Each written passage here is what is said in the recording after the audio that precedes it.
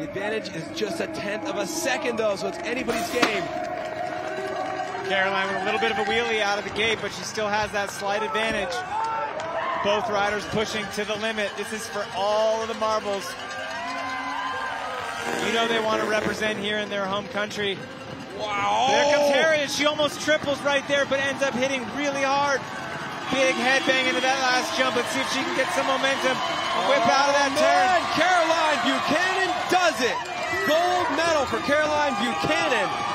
You can hear how much that means to Caroline as she's screaming out of joy in her helmet.